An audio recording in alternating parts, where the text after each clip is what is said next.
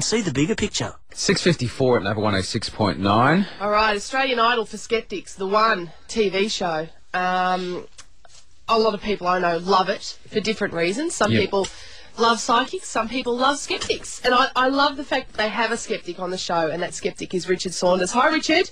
Hello, good morning. Morning. Oh, Richard. Oh. I mean, is life sad when you're sceptical about everything?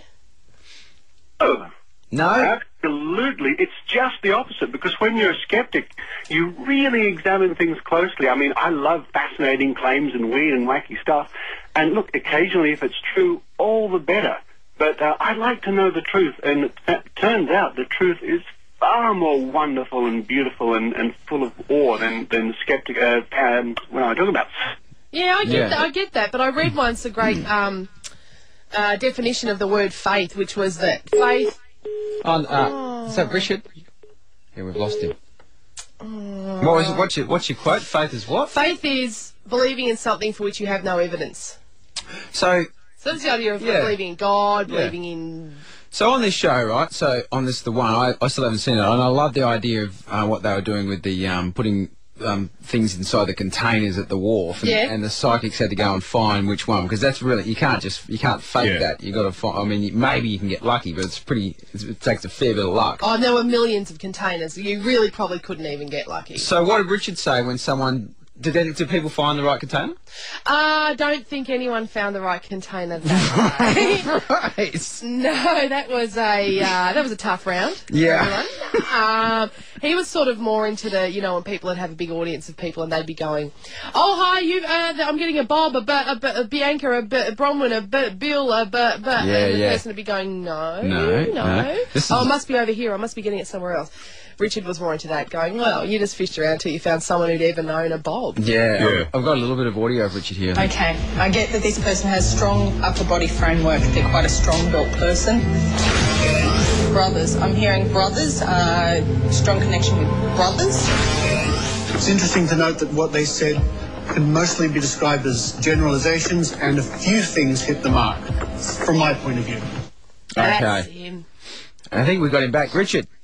Yes, I'm sorry, there was some poltergeist activity here. I really don't know what was going on. That's all right. Richard, I'm with you. You made a good point where you said that the truth is way more fascinating, and I actually think that a lot of these, well, in fact, all of these people that say that they can see into the future, I think that they're fraudsters. I think they're almost criminal in the way that they prey on the vulnerability of people who are desperate to speak to, lost loved ones, recent loved ones, and that type of thing.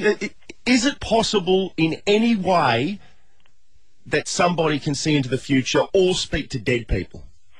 Well, I don't know. I sincerely doubt it.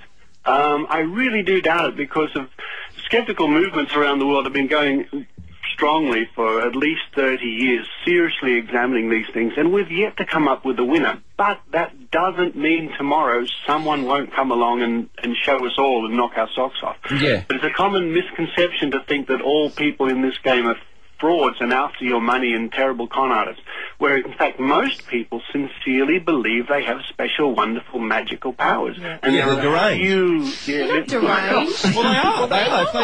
They're absolutely deranged. I would say... If you think that somebody thinks they can speak to dead people, they are seriously deluded and deranged. Well, that's really rude, Ashley. Some people... Well, it's not. It's the truth. It is to call people deranged because of something they believe. It's very close-minded, honestly. Well, but there is the case where...